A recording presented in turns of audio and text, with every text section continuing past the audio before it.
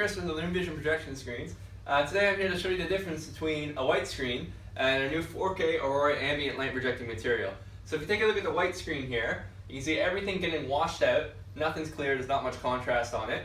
And if you look at our new ambient light projecting material, you can see everything's clear, the black levels are good, the contrast is good, it's projecting the light basically. So here I'm going to hold it up. You can take a look at the difference of the image up here. I'm going to pull it away there. And you can see nothing's getting rejected on that, right? Put the new ambient light projecting up, everything's clear.